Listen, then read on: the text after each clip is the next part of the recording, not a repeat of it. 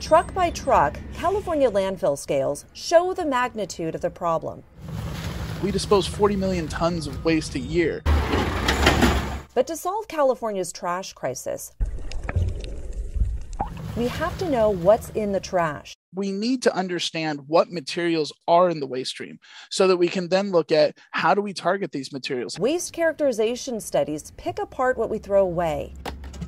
It's how we know food, yard, and other planet-warming organic waste makes up over half of our trash. The only way that we can actually tell is by having sorting crews take apart the samples and tell us how much organics is left. Waste characterization is how we know packaging makes up about a quarter of what we throw away. Understanding what the composition of plastics and packaging in landfills right now help us figure out what material types and packaging are particularly problematic. And waste characterization helps us see trends like how the pandemic changed our trash. Personal protective equipment, that is now a new material type that we have incorporated into the study. People are interested in doing more shopping from home, and you kind of see that in an increase in cardboard.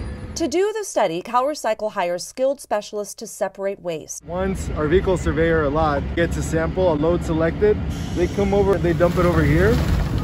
From there, we pull out our 200 pounds, process it, weigh it, take our photos. The garbage is then sorted, 88 categories, categorized, and recorded. and got it. We record the weight on a digital tablet with a data management platform that we've got.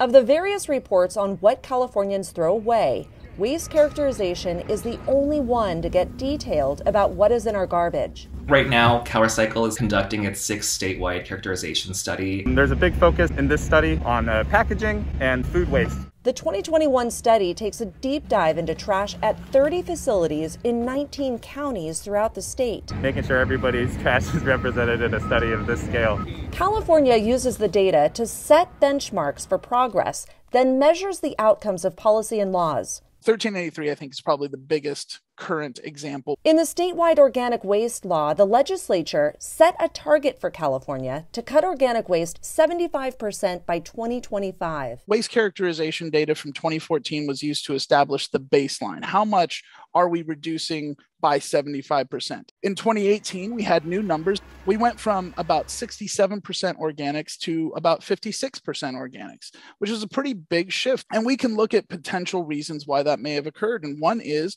mandatory commercial organics recycling was impactful. As California moves to disrupt the endless stream of single-use trash polluting our neighborhoods and warming our planet, waste characterization studies are an important tool to identify the problems and measure change. We want policy that is based on sound science and good information. The circular economy is all about making sure the material that you bring into the system can be sustained perpetually. So you minimize raw material that you bring in, you maximize reuse and recycling.